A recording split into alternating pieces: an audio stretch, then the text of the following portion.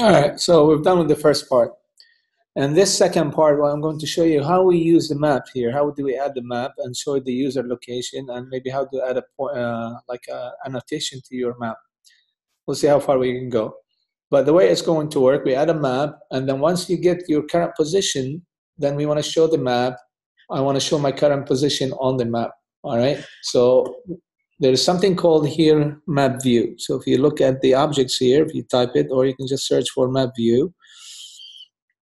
Means view, map view. Just type in map view here. Okay, and then drag it and drop it in here. Okay. Later on, I'll show you how we use it in our store listing, if you remember, in the core data. Okay, to get the position to get the coordinate of the store. Okay, from the map. So now what we have here, we have the map. We need to we need to have a reference to this map in our code. So I'm going to say this is now the outlet and it's map view. All right. What's going on here? We got an error. Why do we get an error? No error. Why? Oh, I didn't include MapKit. All right. So I need to say import MapKit here. So we don't have that problem, okay? So it's okay. All right, now, if you look at the property of the map here, one of the options here, it's called use user location, okay? So it allow you to show the user location. So I'm gonna select that. There are other things here. You can play with it, but this is what we're interested in right now is user location. All right, if you run it right now, what's going to happen, you'll have a map, and this map points here, but I don't want it to point here. Where do I want it to point? I want it to point to my location, all right? So how do we make it point to my location? All right, if you go back to the view controller, and once we acquire the location, this is what we were at here. This is what we were doing. We acquired my location. What you can do here, you can actually set the region, how much do you want to zoom in the map, and go to that location. So I'm going to show you how we do this. So in the same area where we acquired the position, I have the code already here. So I'll copy it and explain it to you. All right.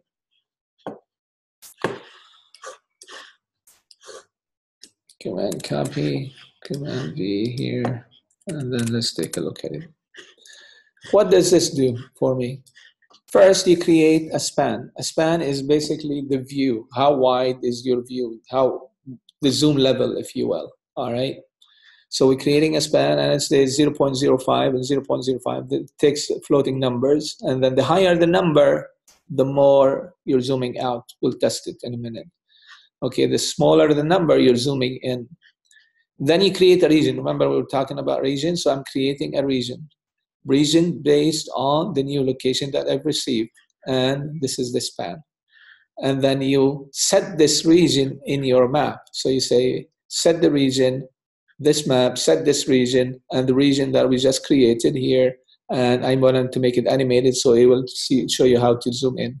And then I stop updating. We're already doing stopped updating here, so no need to do that anymore. All right, so now watch what happens. If I do this, now it should take me to the location that I set. You see that? Which is what? This is that one that we've set in debug here. Now let me change it back to the, where's location? To the one that I have custom. So if I click on this, watch what's going to happen. If I say okay, now, well, because we still we did stop updating, right? Well, it's not gonna fire here because we say stop updating, right? So I'm gonna comment this out first, and then we'll get back to it in a minute. Let me just show you again.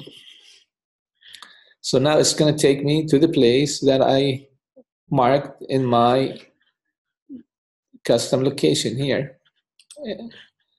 But if I select Apple for now, it should take me back to Apple and animate it. Do we have, what do we have here? Right now it did. It took a while, but it did. Okay, if we go back, debug location, we take back the custom, it would say okay, and it would take you to that one. All right. So that is how you do. How do you do the show the user location and focus on the area that you receive? Okay, or your current position.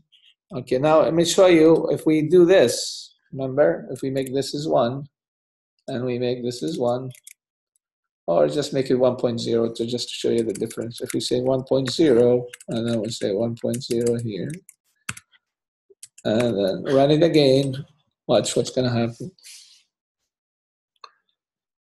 You'll notice that the zoom level is a lot smaller. Okay, so you're seeing the whole bigger, and you see your area is a lot bigger.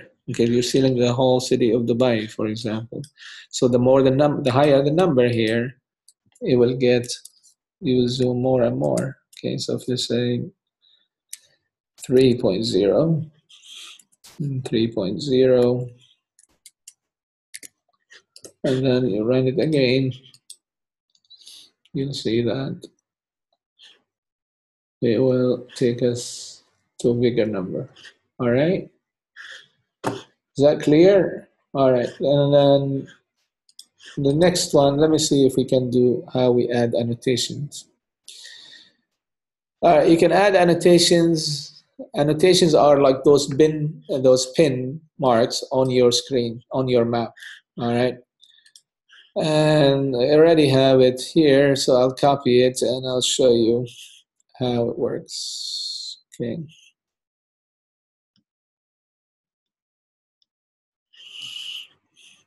All right, where is annotation? Yeah. I'm going to show you how to do that. We need to create the point first. All right, so if I have, here is my view did load. Let's say I want to add a location a pinpoint when I start my app. Now, the way it works here, usually you have a list of points. So you have a list of points. Each point has a coordinate, and then that coordinate, you can make it a pinpoint on your map. There are different ways and different techniques to do that to make it better, because you don't want to add thousands of points in a smaller area, so it'll be a problem, right? So there are different ways to do this, but I'm going to show you the basics, and in the advanced classes, advanced tutorial, I'll show you how we can add group of pinpoints, and then based on the area that you're viewing in your map. All right. So I'm going to do this first, and we need to create a location, okay, coordinate. And this is called location 2D. Remember? So if I say let location coordinate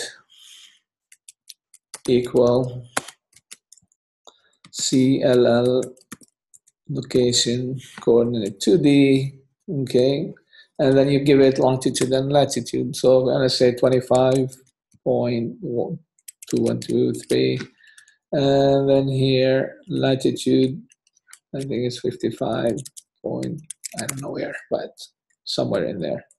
And then you add it, okay, my point. And then you give it a title. So this is the title of the pinpoint, my point, or my location, whatever we want to call it.